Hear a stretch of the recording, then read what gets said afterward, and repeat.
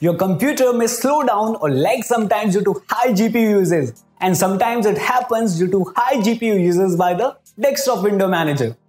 Desktop window manager dwm.exe is a compositing window manager that renders all those pretty effects in Windows like transparent windows, live taskbar thumbnails and Windows animation. But if your PC is lagging and slowing down because of it, then watch the video till the end and we'll discuss some solutions which may help you fix the issue. Reinstall old NVIDIA drivers. Within most of the GPUs, this problem is occurring because of the latest NVIDIA drivers. So to fix this, install the older NVIDIA drivers. Just go to nvidia.com, click drivers and GeForce drivers. Enter the graphic card details and download the August 2022 version. Install it and check your GPU uses because this should fix the problem with majority of the graphic cards. If this doesn't fix the issue, try the next solutions. Turn off visual effects. To do this, click on Windows button and search for Adjust the appearance and performance of Windows. Click and open it. Here, choose Adjust for best performance. Now click on Apply and OK to save the changes.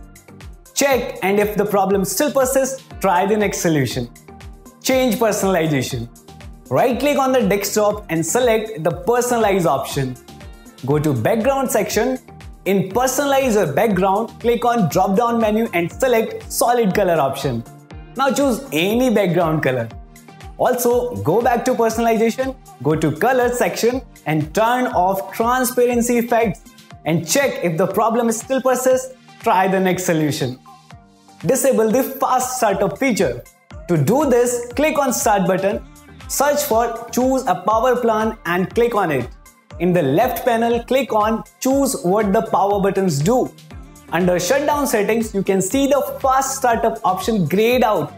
To change this, click on Change settings that are currently unavailable and then untick the box next to Turn on Fast Startup.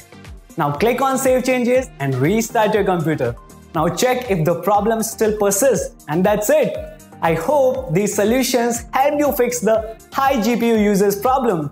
For more such helpful videos, don't forget to subscribe to our channel.